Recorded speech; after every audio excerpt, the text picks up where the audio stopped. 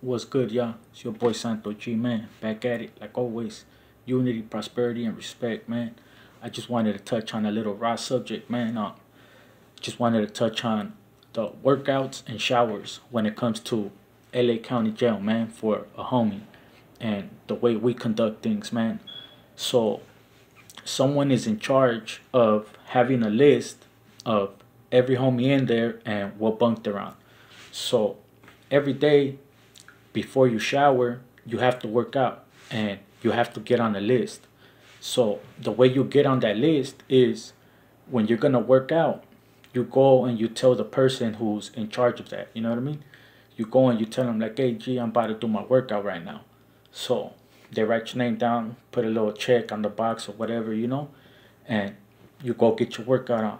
And when you're done, you come back and you tell them like, "Hey, G, I'm done with my workout."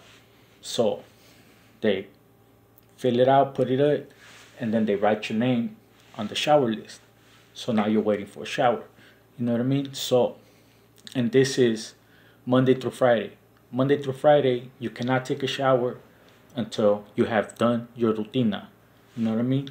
So when it comes to the weekends, because it's visit days and all that, it's pretty much, you know what I mean? Whoever's getting the visit is first come, first serve, pretty much.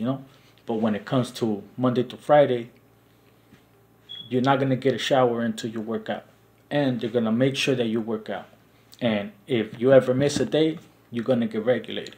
You know what I'm saying? Because that means that you didn't work out. Not only didn't you work out, you're not keeping up with your hygiene. You didn't shower, my boy. So you're not getting away. The homie's going to make sure that you shower and that you work out and you stay up to the routine. You know what I mean?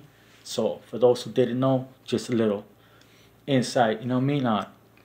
If you have any family members or any loved ones that are in the county, you know what I mean? Just what they go through on a daily basis and the stuff that they have to deal with, you know what I mean? So if they ever are having a bad day or what you call them or whatever, just keep in mind, you know what I mean?